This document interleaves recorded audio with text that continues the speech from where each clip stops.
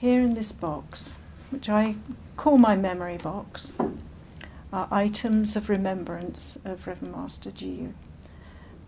I got it together because I thought, well, maybe if I lose my memory, I'll be able to remember her through items in the box, which is what is quite common in care homes, isn't it, when dealing with Alzheimer patients. I don't plan to be that way, but it just seemed like a rather convenient way to put it all together in one place. As I said in the talk, one talk, everything that's happened to my life and your lives up to this point has got you to this point. And it's however much one has an attitude or an idea about your life, you can at least be grateful for having got here. And as I said in the dedication, thank you, Reverend Master Jiyu, for turning up. And if you can do it, we can do it too. It's pretty basic, isn't it? And before that, there was some rather important qualities that we bring with us. And I'll leave the dedication so you can read it. I think, since thinking about it, I'll call this my gratitude box. In gratitude for all that has led up to my life and my life before becoming a monk. And of course, Reverend Master Jiyu had a life before becoming a monk. Certain areas that we have in common. She was a Girl Guide. She was in the Heather Patrol, and I was in the Kingfisher Patrol at a different time and a different place. And I would say, while some people don't do so well with the guides, I did quite well because it injected some discipline into my life, as I probably needed it, being a bit of a wild, adventurous young girl. So that's that. Reverend Master Jiyu's father was a tailor, and she really believed in looking good. In fact, her father would make her a dress and coat and have her as his advertisement in Hastings and St Leonard's. And she believed in repurposing. She'd probably call it not that. But I picked up this piece of fabric, which is a scrap from what we call a funeral bowing seat, which is usually edged in gold brocade. And this was probably, well, I think it was a dress that she had. So she was pretty fabulous in her dressing, and used to dress up for singing in concerts and the like. So she instilled in me a sense of, I think, style, because I certainly didn't have it before I became a monk. To look, dungarees were it in my later life. So she instilled in us that we should not look like we came out of a charity shop, but we were to dress smartly. Not too stylishly, but smartly. She volunteered to be in the Navy, and and it was HMS Sussex, and there she is with her shipmates. And you'll have a chance to look closer. She was fond of those times.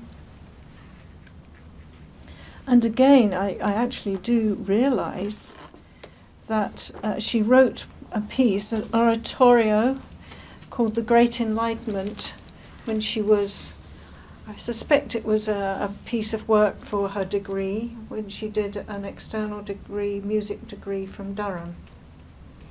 And this is a copy of the score of The Great Enlightenment, so it is actually her writing and her notations, which I think is so good. In this box is a copy of the actual recording of the Great Enlightenment, and as a younger monk we would get together and try and sing it, but if you heard the high notes, it was try and sing it. Sometimes probably a bit painful for people. what next? Well, I brought the fountain scepter here. And you've seen that portrait of her that was done by Reverend Master Mugō. And it's an oil painting. And here's a copy of it. She did it before Reverend Master Jiyu died, knowing that it's customary to have a photograph, a portrait of a deceased master. And this is the photograph it was taken from. And it's her sitting in her seat in the meditation hall at Shasta. And if you look very clearly above her head is a cobweb. But obviously that didn't get included into the painting.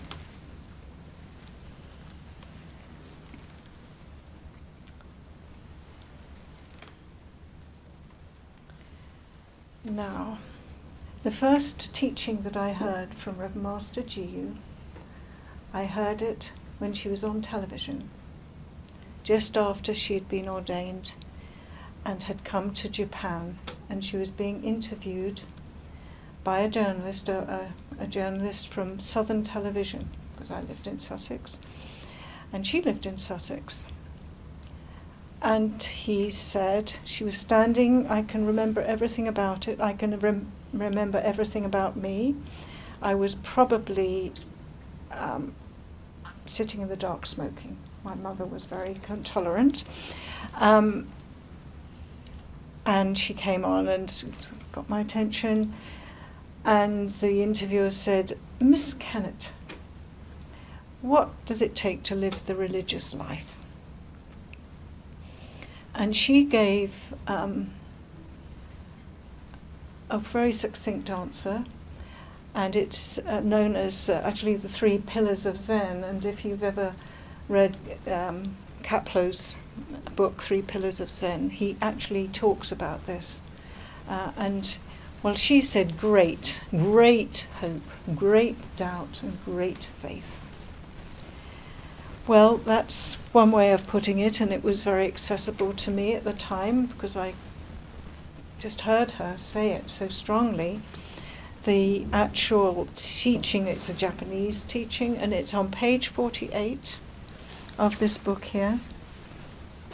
And it talks about, let me see, great resolve, which we've been talking about this week, clear resolve, greater than the small efforts we all think we are doing. And that great resolve, it goes hand in hand with great faith.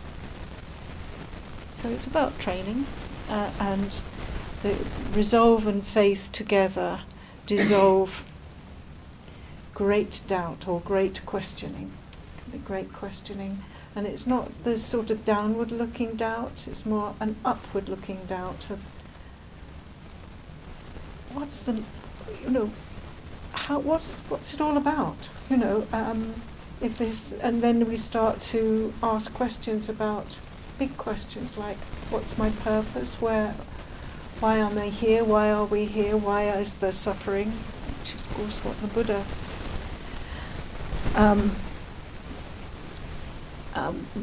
was wised up about. He saw the signs of birth, old age, disease and death, and then a holy person, and he went forth eventually to train. And I suppose seeing Reverend Jiyu when I was a mere, I think, 14, this was, let me just see, I have to work it out every time. I think this was 1962, and I would have been about 14. So it left a big impression on me. And as I went after seeing this, as I hopped up the stairs to go to the loo, I thought, it came to me, well, if she can do it, I can do it too. And then I lived my 20s, as maybe some of you live, not too wildly, but wildly enough. And through a bunch of, she used to say, God writes straight with crooked lines. We can say the eternal writes straight with crooked lines. And our lives, I think you will recognise, are somewhat, twist this way, twist that way. which brings us to right here, and that's what I remember thinking. If she can do it, I can do it too. But I basically forgot about it, and then the twisting and turnings led me to somebody who knew somebody who came here, and I came here in 78, I think, 78, 79 possibly, the first time.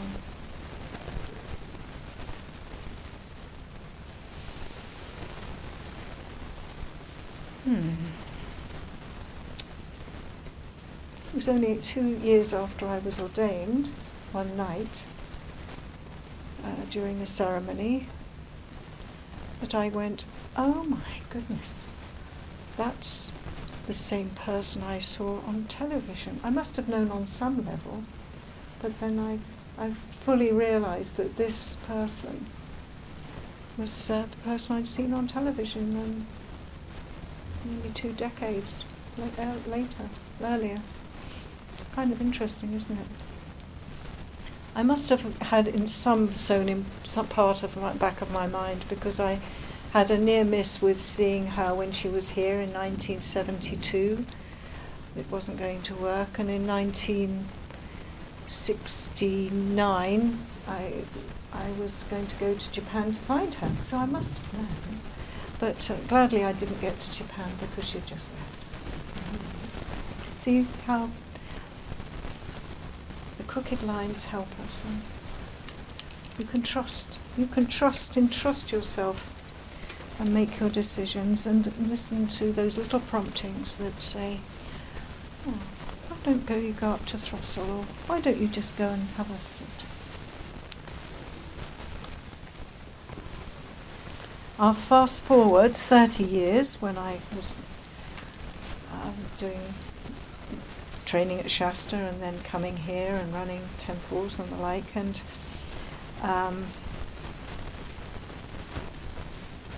I was fortunate enough to end up at various times, but last 3 years of her life as a chaplain, her sister, one of her several assistants.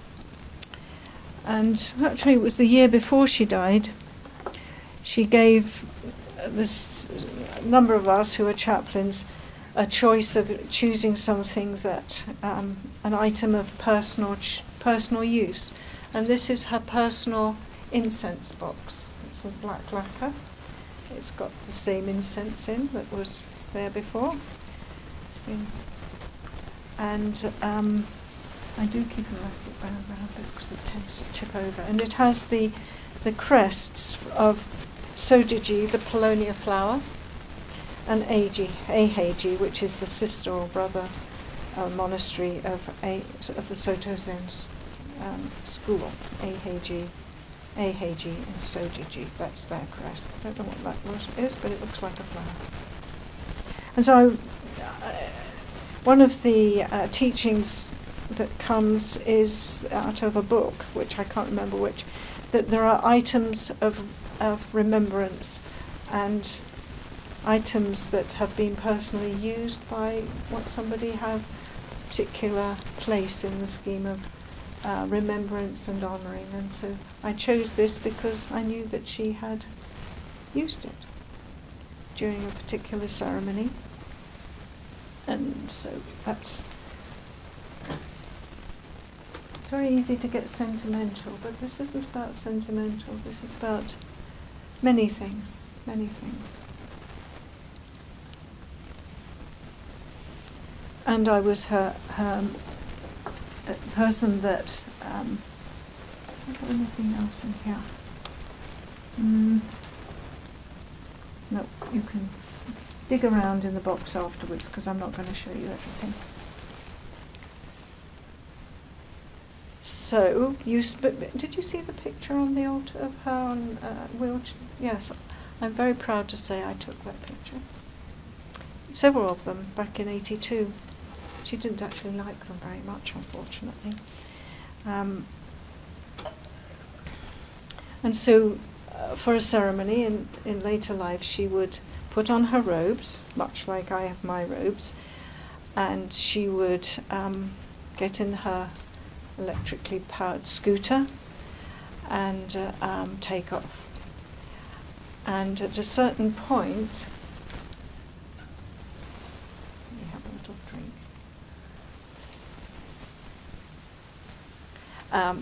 At a certain point, she would come out from the shelter of the cloister, and at that point she would be coming out into bright sunshine. Her eyes were quite sensitive, so I knew from experiences that's when she wanted her sunglasses. And we were just coming out. Mercifully, I'd remember them because there's a lot going on with getting her dressed out of the house onto a scooter and away. Mercifully, I had remembered her glasses, and I generally did, but she just put her hand, and it was this hand, she put it out, and I put the glasses into her hand so she could put them on. She turned slightly and said, "Not bad, Mugō." Not bad. She's listening, and that is the crux of the matter, of this internal listening and paying attention to detail. And I never wear them, as much as I kind of quite wear sort of 50s glasses, aren't they? But they last fake bamboo. Probably come back into style. Oh, they probably have been in and out. Yeah, oh, bound to have done. Yeah.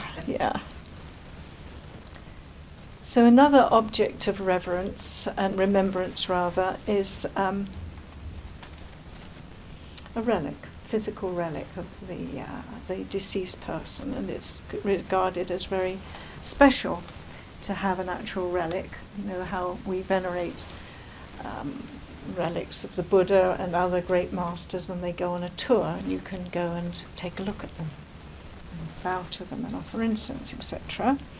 Well, Reverend Master Jiyu was not cremated. She was a full body burial, but her chaplain,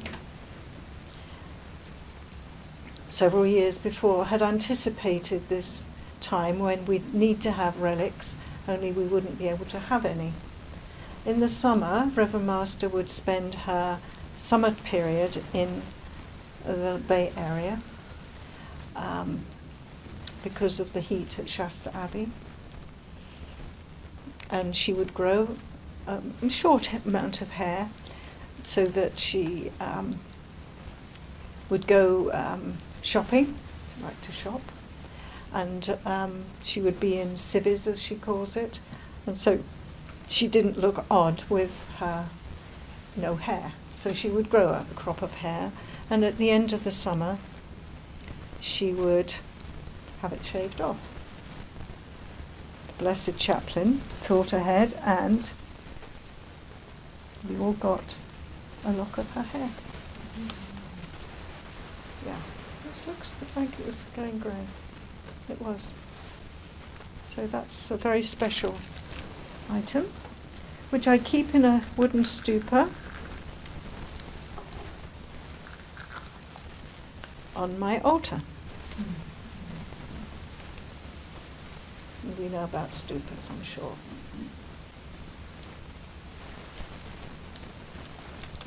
Well, I hope you do anyway.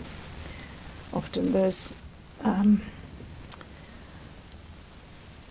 relics in a stupa, on massive stupa in India, and the stupas are honoured by circumambulating them, walking around, carrying incense and a flower and a candle, the traditional offerings at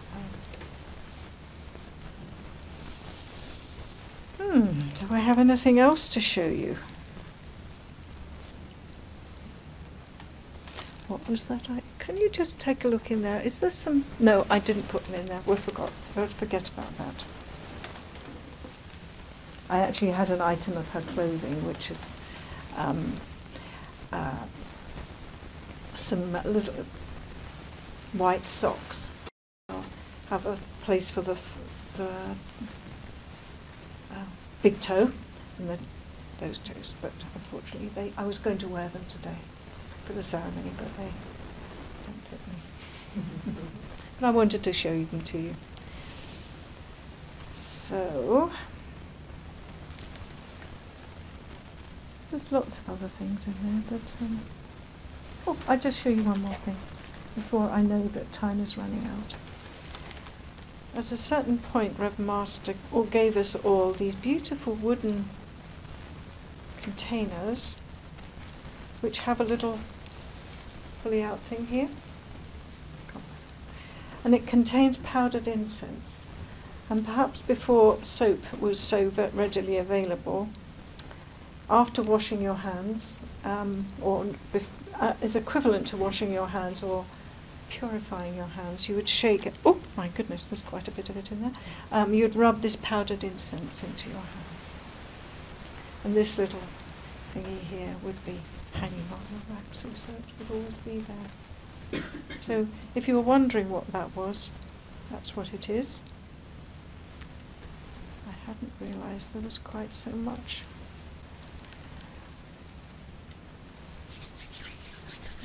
Thank you. Thank you.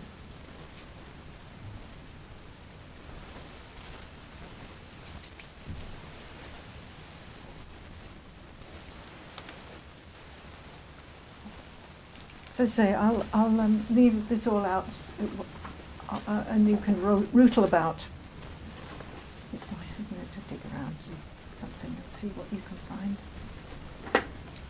with respect, obviously. But don't handle it like ever so holy, because one thing she said to us when she'd give us things, and she was constantly passing on things that she no longer needed. She said, "For goodness sake, don't put me on a shelf and dust me off." I.e., use what I give you, would you please? So she didn't go for this venerating, oh, it belonged to Rev Master Jiyu, I must venerate it. But, as you would handle anybody's things with respect. I'm just going to read you that offertory, that dedication, and then I'll hope you've stored up some thoughts and questions.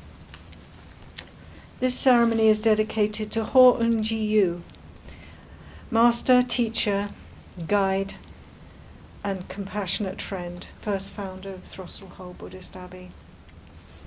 And the next section is cribbed from a scripture which is the immeasurable life of the Tathagata. Yes. When sentient beings in faith and humility, when I'm stressing these, I'm hoping I'm harking back and reminding those of you who've been on retreat the kind of things I've been talking about. When sentient beings, that's us, in faith and humility, honest and forthright in manner, firm, kind, gentle in thought, wholeheartedly yearn to know the Buddha, not begrudging even our own lives, then, with all the Sangha, you, as in Jiyu, appear eternally on Vulture Peak, voicing the Dharma. And then I said, thank you for turning up for us, and if you can do it, we can do it too, which harks back to the first time I saw her, of course.